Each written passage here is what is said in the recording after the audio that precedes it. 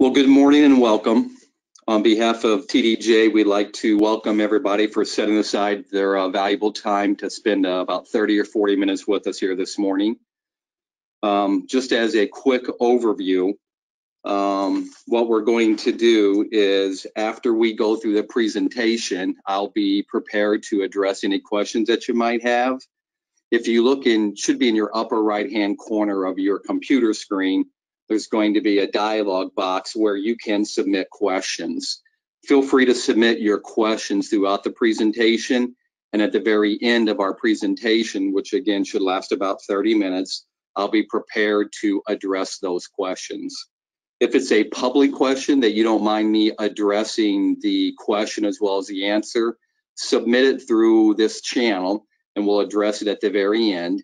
If it's more of a private nature question, like you've got a question about a specific project you're working on or you're bidding on, and it's a little more private in nature, then you'll see that we've got our email address listed here at tdj@blastdocs.com at the very bottom of the screen that you're looking at, or feel free to call us at 800-252-7869.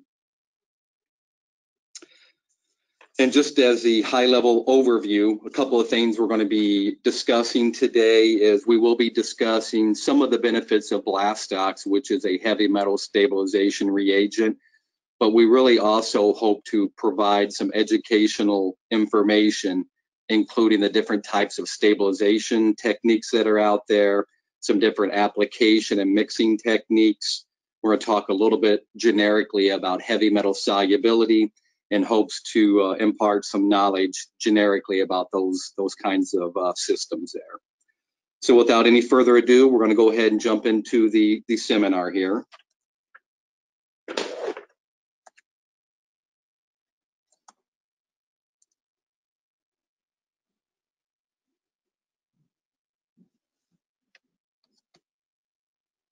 So the very first question I'd like to address first is, what is BlastDocs?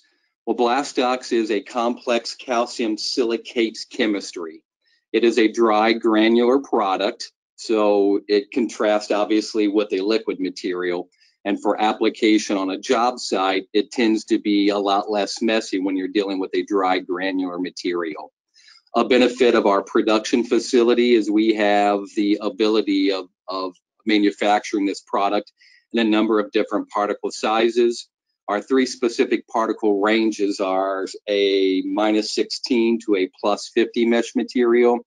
That's really a large sand size product that's used for sandblasting that I'll get to here in just a minute. We also have a finer particle sizing material that's a -50 to a +400 mesh range. That is our BlastDocs 215 material that is a product that's used quite a bit for soil application projects. We also have an even finer grade of material where everything is -300 mesh material. It is a very finely graded material that's intended to be injected into ventilation systems so the fine particle can be entrained so that it can commingle with materials or waste that are being generated from our foundry industry.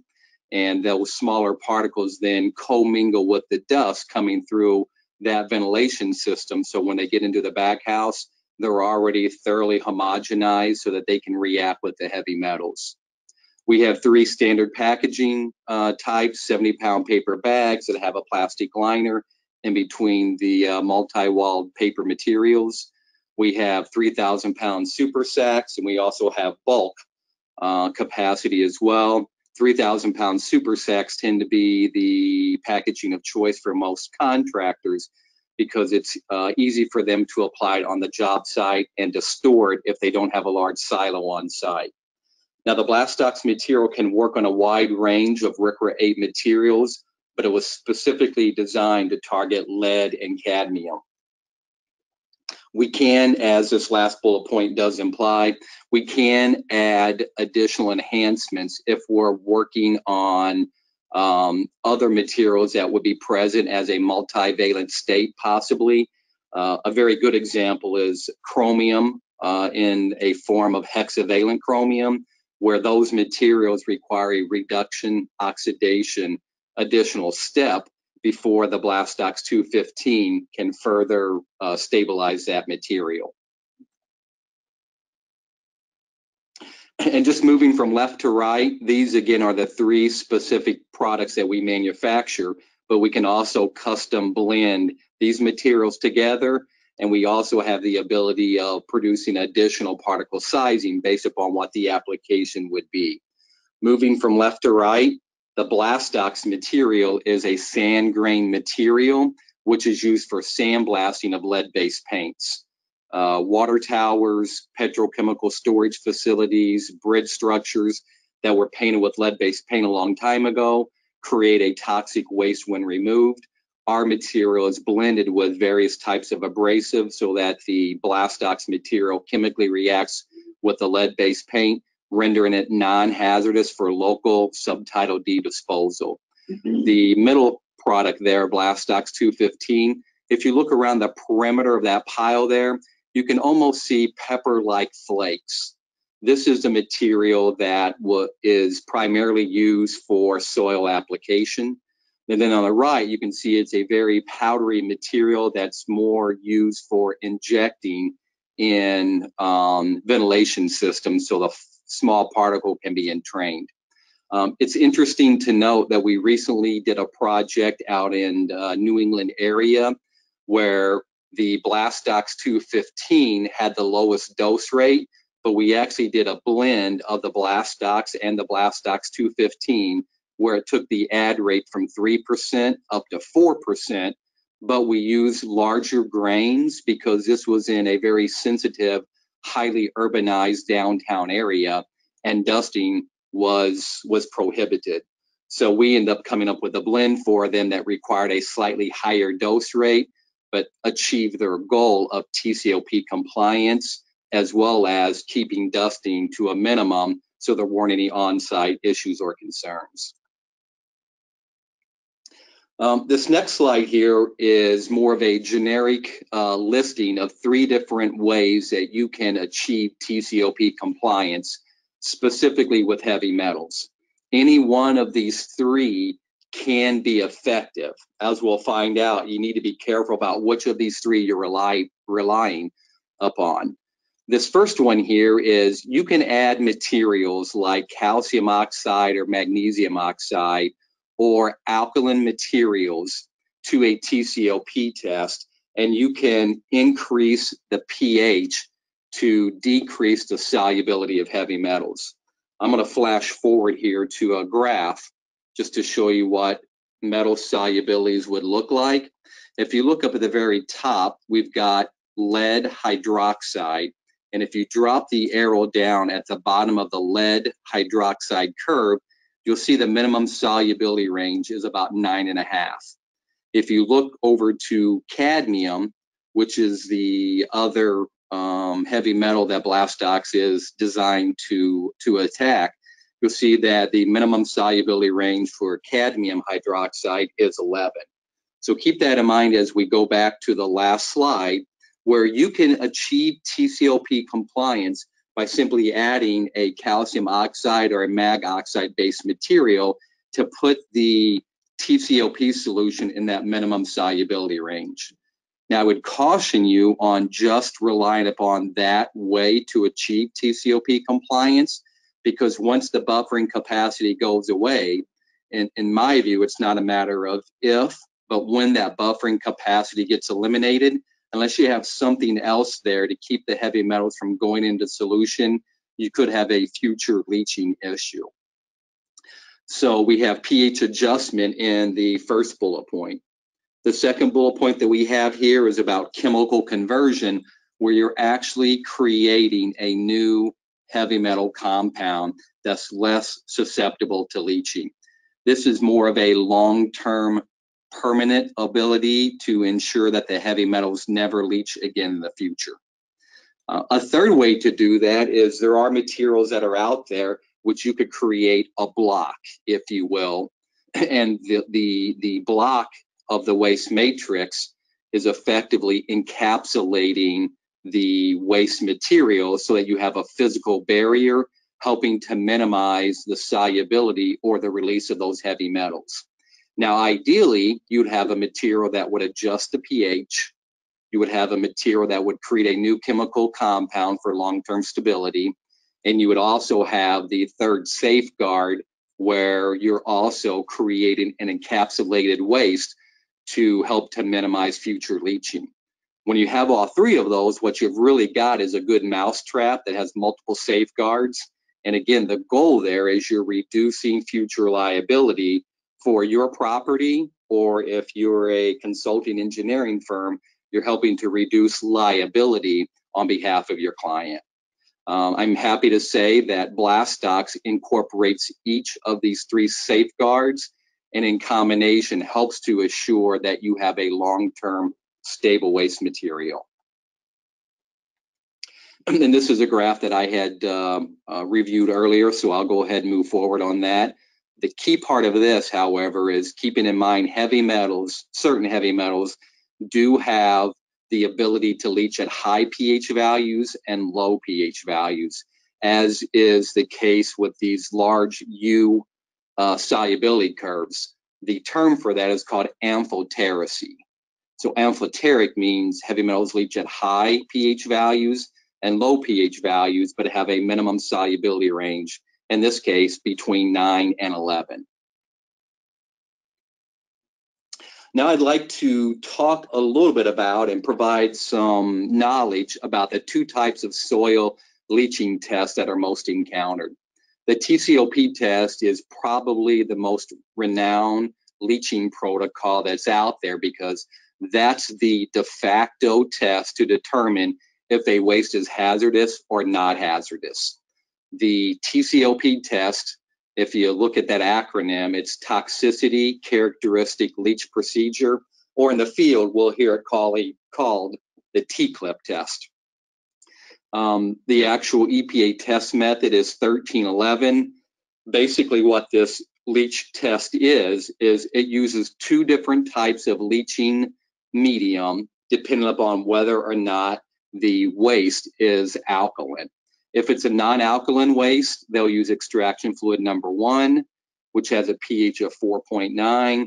If it's more alkaline, and they determine this by doing a small sub-test or sub-sample of the waste that was sent in by adding some hydrochloric acid to materials, 5 grams of the material that's been added to 100 milliliters of deionized water, and then based upon how it responds to the dosing of hydrochloric acid, they either add extraction fluid number 1 or extraction fluid number 2.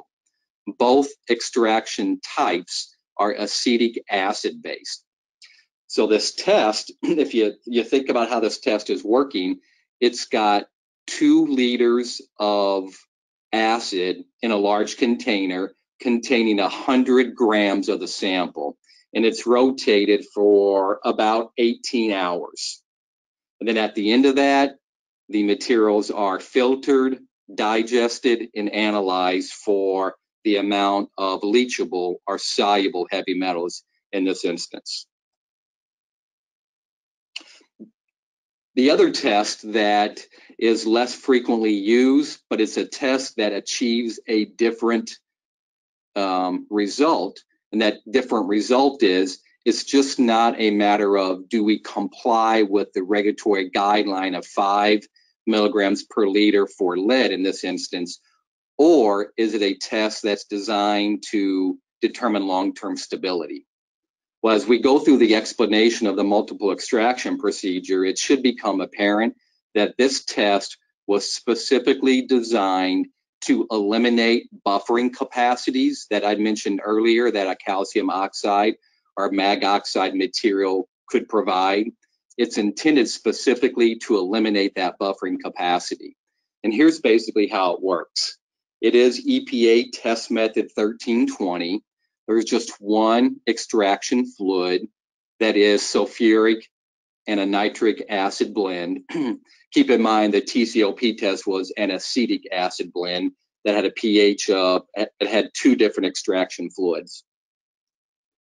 Well, this material, when the waste, you still take 100 grams of waste, you put it in your vessel with the acetic acid, but instead of running one cycle, it's actually 10 cycles. And instead of each cycle being 18 hours, the cycles here are 24 hours.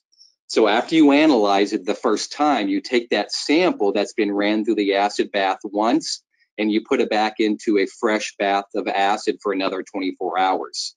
So our extensive experience with this is by the third or fourth extraction, if you're simply adding a pH buffering material, you're going to eliminate that pH buffering material. And if there's nothing else there keeping the material from going into solution, then what you're going to have is a potential future leaching condition. So the third bullet point here is very important because this test was designed by EPA to predict the long-term stability of waste by eliminating the pH buffering. Now, as I alluded to earlier, you can achieve a pass on the TCOP test.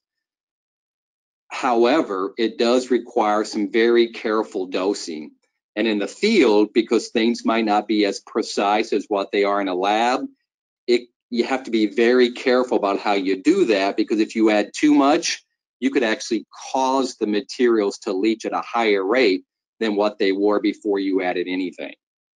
So the summary of the MEP test is it was designed as a long-term stability test, but specifically designed to eliminate the pH buffering effect.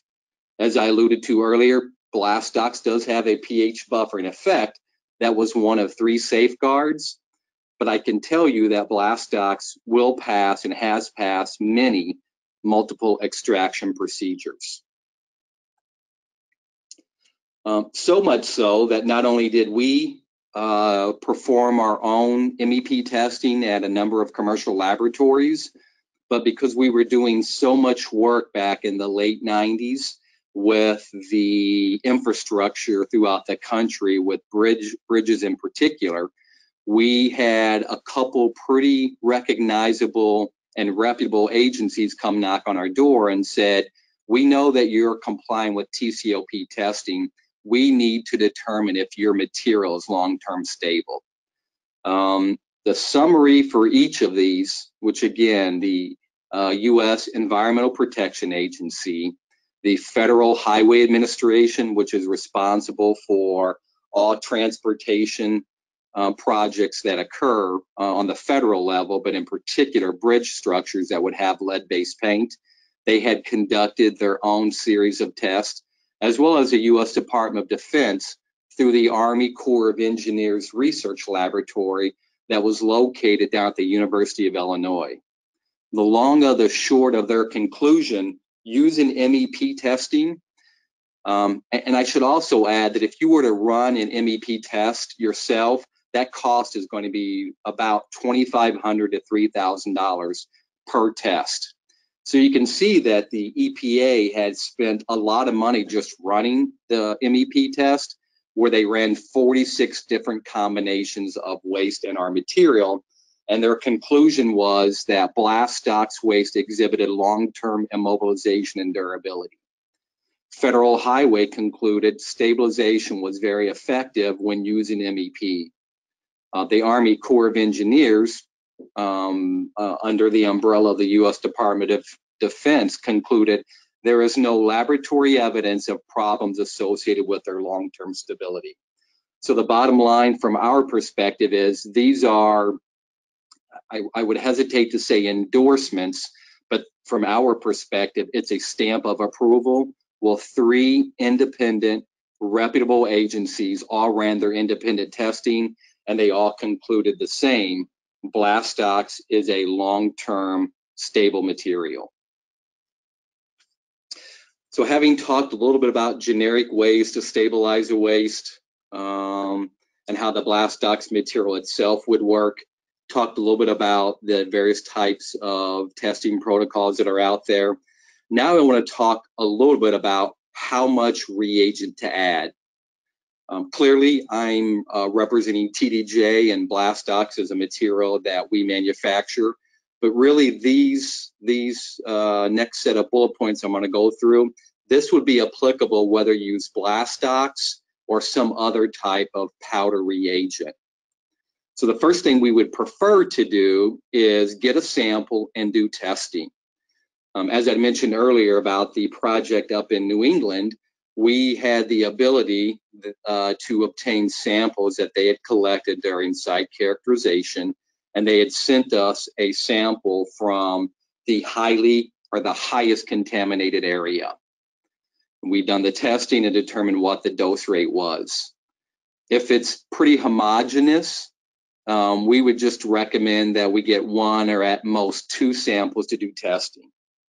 If you have a high degree of variability, let's say we have areas where it's greater than 100 milligrams per liter and an area where it's less than 100 milligrams per liter.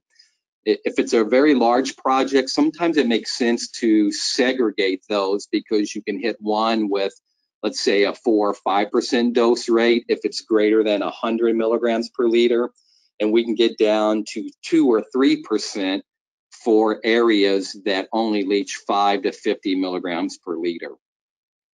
So if we have high variability and we really want to optimize the dose rate, we would need a sample from each area, and we would need about 1 quart of each sample. And as the first bullet point alludes to, we provide that testing complimentary, meaning that we will pay for that testing because we want to demonstrate to you that the material is effective. And as I kind of glossed over, these are general ranges of the amount of our material based upon looking at a lab report in the event that samples aren't available. And as I said, if it's 5 to 50, 3% has proven to be very effective. If it's 50 to 100 or more, 5% has also demonstrated to be very effective.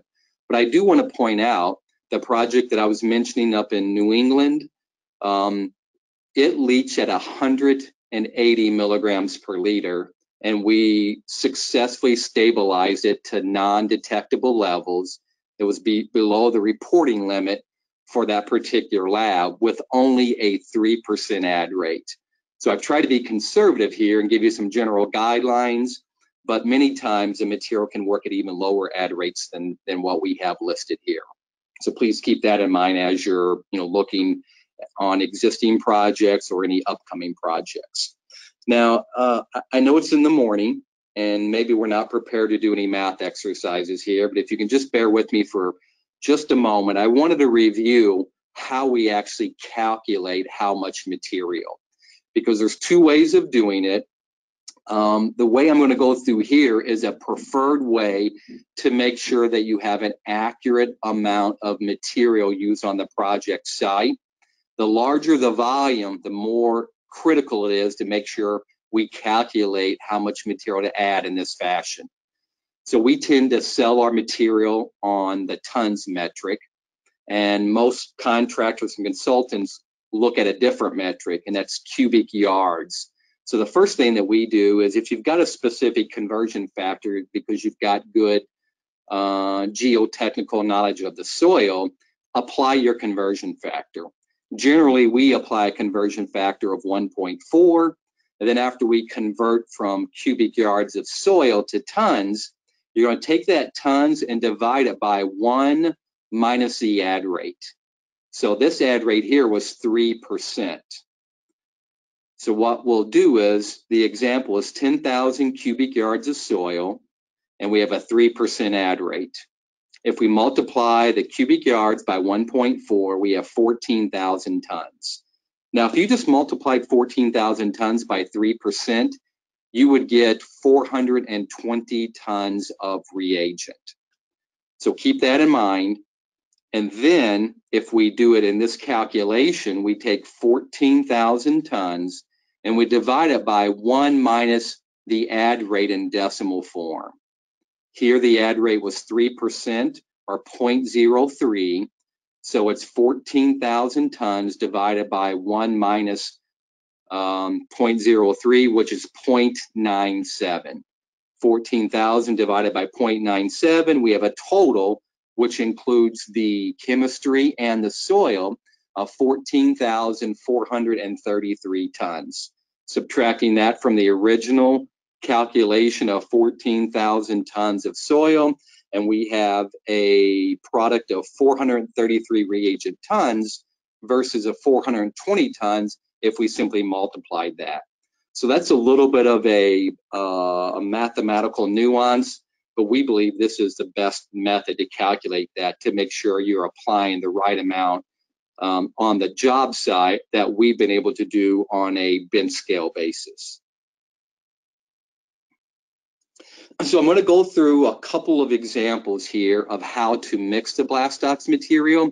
And then I've got a set of about 9 or 10 slides that go through 3 different projects, giving some pictures showing how people were actually able to take this concept and then using it out in the field. For any first-time users, we're happy to send a rep out. And I should mention, we had a little technical difficulty at the very beginning of this presentation. The first slide did not pop up. The first slide was about TDJ Group, which is the manufacturer of this product, and J Carpenter Environmental, who is our primary distributor for our soil product. So I apologize for that technical mishap that we had, but we worked together quite well with J Carpenter Environmental, who's a subsidiary of Carpenter Brothers. We've been working with them for nearly a decade, and we've got reps that we'll send out to the job site for any first-time applicants. Well, one of the ways to do this, if you're going to mix it in situ, meaning you're going to mix it in the ground, is the first thing we need to do is go through the calculation on the earlier slide, determine how much of our material we need to add to the top of the soil. And let's say we have a 40-foot by 40-foot area, and we're going to dig down about 2 feet. We do the calculation there. We determine how much of our material we need to add. And then what we do is we take the super sacks with the equipment that's on site, which again will be demonstrated with a few pictures here momentarily, and we open up the spout on the bottom of the bag, allowing the Blastox 215 to gently flow out of the bag on top of the ground. Once you have enough of that material, then you simply take the bucket and mix that material over while it's still in the ground. You collect your sample and send it in for confirmatory testing before you ultimately make your final disposal decision. That is one way to do it. Another way that's been quite effective, especially for larger volume projects, is, let's say we've got a pile that's a 50,000 ton pile that we're working off of 500 to 1,000 ton piles, because that's about what a contractor could do once they have their equipment and their system set up. So we'd pull 1,000 tons out of it, and let's say your end loader holds 5 tons per bucket. Just as an example, you would know that you would need X buckets to be able to produce the 1,000 tons. Now, once you've got the right amount of material of waste over there, each bag contains 1.5 tons of our reagent. So you do the calculation and how much you would need to add to that smaller stockpile. You apply the materials on the top of it, and then you simply, with the backhoe or the heavy equipment you have on site, you mix that material thoroughly so you've got good interaction between the chemistry, which again is a dry powder material, and you ensure that there's good uniformity in the mixing of the reagent and the soil. So those were a couple of examples of how you do it with bulk bags. For really large projects, let's say we're working on a 100,000 ton project, they'll want to tend to automate that. So they'll have a portable silo on site, say a couple 100 tons. And then it will be better for us to deliver our materials in bulk pneumatic tankers that we can blow them into the silo. And then they'll have a large pug mill, which has devices on the inside which will break up the soil and help to thoroughly homogenize it.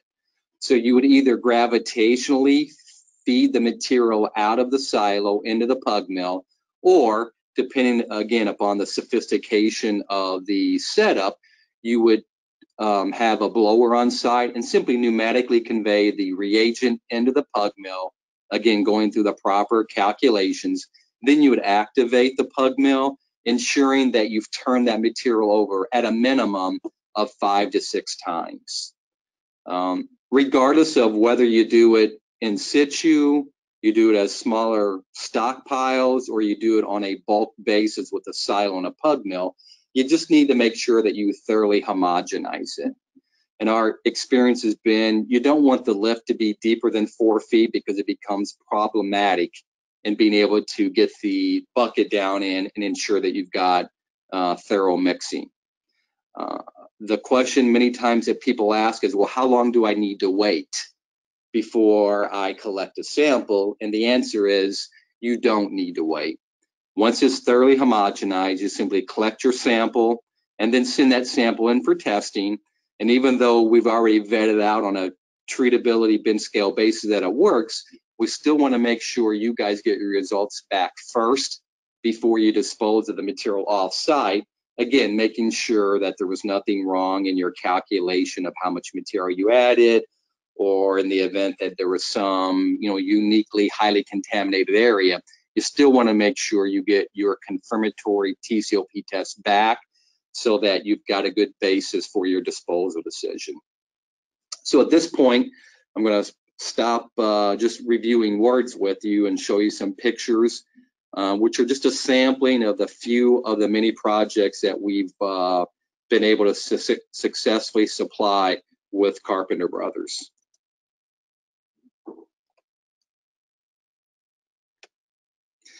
So as you can see in the background there, we've got the kind of in the middle to the left, you'll see some soil that's exposed there. We've got the super sacks that are our super sacks. You can kind of see a little bit of the writing on the bag to the left of these 2 bags that are being hoisted up on the bucket with a chain. Now, some firms will have a little spreader bar or a contraption they'll set on top that just picks up 1 bag through the four stirrups or loops that you see up top. Other times it's just as easy if you got a series of chains and some hooks on the back of your bucket there, you can pick up a bag. And the idea behind that is, once you hoist the bag, and I'll have a picture here in just a moment that'll have a better illustration, is there's a spout on the bottom that has 1 large rope on the outside. You cut that rope and pull the spout down. It's got a secondary regulator or choker rope that's fully tied off when it's delivered to the job site. You simply untie that, loosen that up, and that will allow you to apply the material right on top of the soil. This picture, if you look at the bag in the very middle, you can kind of see that rope sticking out of the very bottom of the bag there. Well, this was another project that was located in downtown Chicago area. And you can see that 2 things to note here is, one, he's already cut the outside loop. He's pulling right now the spout down. He's getting ready to open the bag so that the material can pour out gently. And then the heavy equipment operator will simply move or swing that bag back and forth, just kind of feathering that material out. You should also note that the on-site worker there simply has a dust mask on, as well as a person in the background, and then they have rubber gloves. We would recommend a long sleeve shirt in applying this as well. But what this really speaks to is our material, the Blastox 215, is a very innocuous material that doesn't have a high level of need to protect against exposure for your workers. So when you're dealing with heavy metals, hazardous materials, the requirements for protection against those will far exceed any PPE that you would need for your people in terms of exposure of our material to your people. And as you can see here, they've already applied the material, and now he's just going through the motions of simply digging up the material to thoroughly homogenize it. Here's a little closer view of the similar application. And finally, he's just simply raising the bucket up.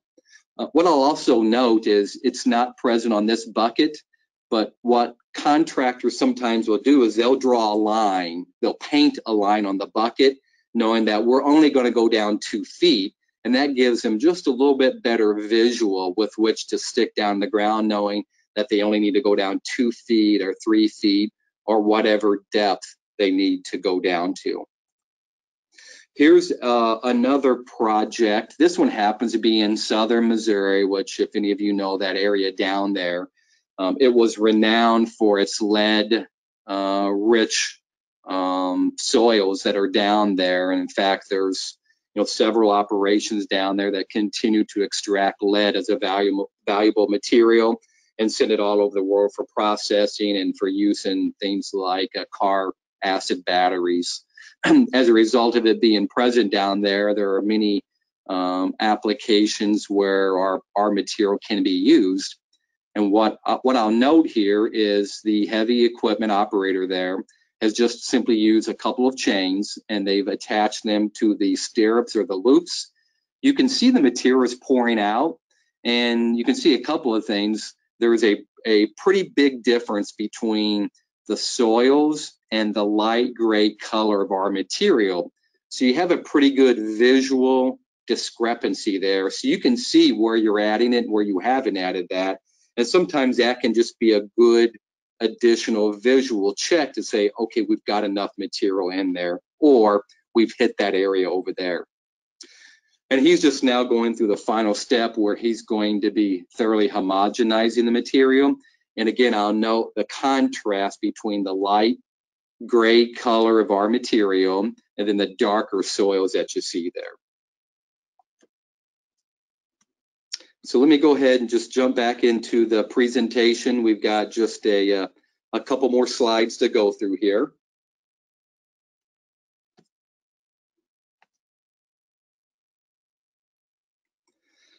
This is a slide that talks specifically about the cost efficiency of using our material.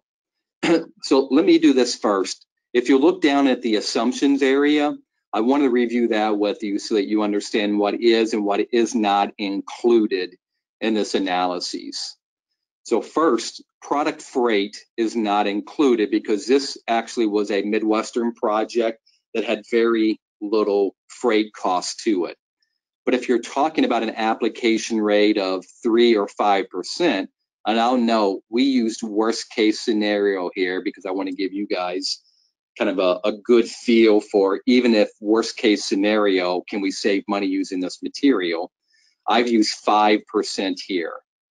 But if freight going all the way out to the east or west coast is, let's say, $100 per ton, if your application rate's only 3%, your additional add-on cost is only $3 per treated ton.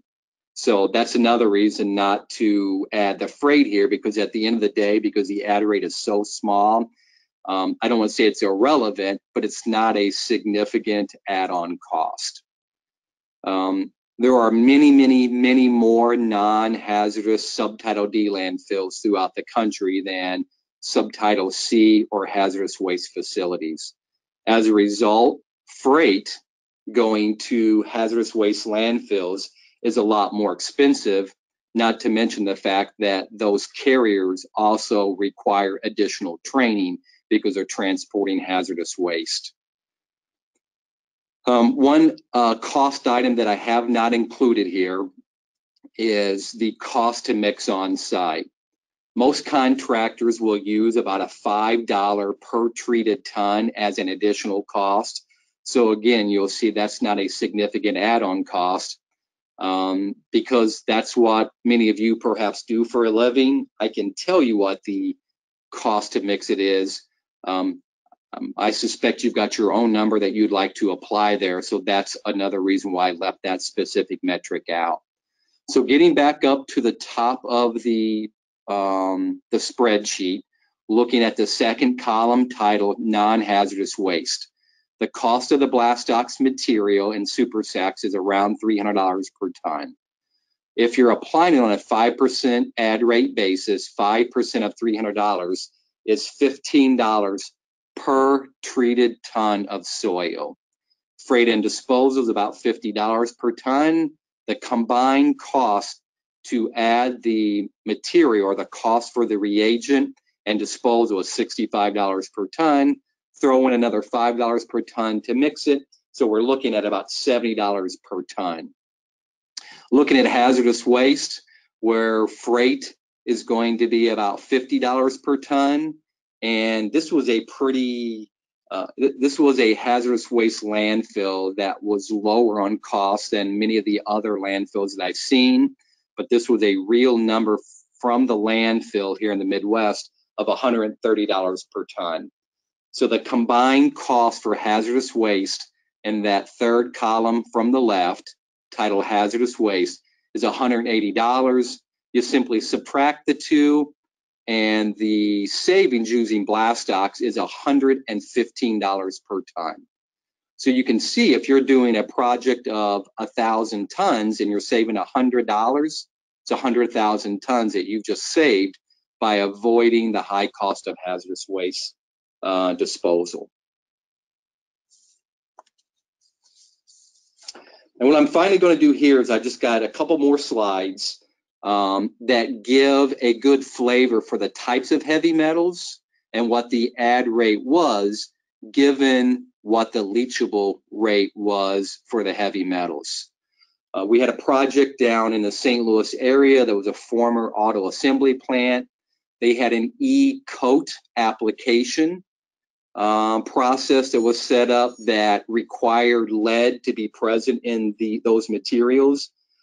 And then they generally just had a burn pile area where this predates EPA and the existence of a lot of waste management regulations. So as a result, it was very common to put them all in one large hole in the ground or a trench and burn them. Well, that's what happened here. But as that property became potentially more valuable from real estate in the area going up in value, they decided to clean up the area. Well, they did testing to determine that lead leached at greater than 100 milligrams per liter. At that high rate, we tested it and did a treatability study and determined that 4% of our standard blast stocks 215 was quite effective. In a similar application, but in a different urban setting, this one up in Chicago area, where they were going to build a school, which if you think about an elementary school with children, immediately the term sensitive receptor pops to mind, because you certainly want to make sure you don't have any lead in the area, and you want to make sure that's been thoroughly cleaned. So this, we thought, was a very good project for us because of its unique nature with having a school built on top of this property. Well, it was a wide range that we had, from a low of 6.3 milligrams per liter for lead up to almost 200 milligrams per liter. So again, keep in mind the slide where I'd said 50 to 100 may need 5%. Again, I tried to be conservative there, and you can see here that ranges that exceeded that, we were able to stabilize it with a 4% average dose rate. And finally, this was a very unique project up in the Twin Cities, Minnesota area. It was unique in that it used Superfund dollars because they didn't have other monies available to clean this area up. But more importantly, if you look at the second bullet point, it had both hexavalent chromium and cadmium. Now, hexavalent chromium doesn't have the amphotericity phenomena that lead and cadmium do. If you remember the solubility curve that we discussed earlier, lead had a minimum solubility of 9.5, 9.5 on the pH scale, and cadmium had a minimum solubility range of around 11. Well, chromium doesn't have that issue. So we have a material that's used quite effectively with chromium. That material is a little acidic in nature. So when we added that to the waste, it brought the pH of the waste matrix well beneath the minimum solubility range for cadmium, which would have been 11. In fact, the pH range was around 7. So the scenario was set up, if we were simply modifying the pH, our materials would not have worked in the dual purpose of stabilizing the chromium and the cadmium. So we were able to develop a mixture that contained our 215 and the reduction oxidation enhancement that we added. This particular product brand was called ChromeTox because of the need to stabilize the chromium as well as the cadmium. And as you can see, the chromium was above its regulatory limit of 5. Here it was 12. And the cadmium was above 5, where the value for the regulatory value for cadmium is 1 milligram per liter. So this was a really unique application where our material achieved stabilization with 2 heavy metal species that really require different stabilization mechanisms. But what the real purpose in me mentioning this here is, it's clear that we're not simply adjusting pH because we were able to stabilize the cadmium in a much lower pH environment that was more conducive for the stabilization of chromium. And that concludes our webinar here today.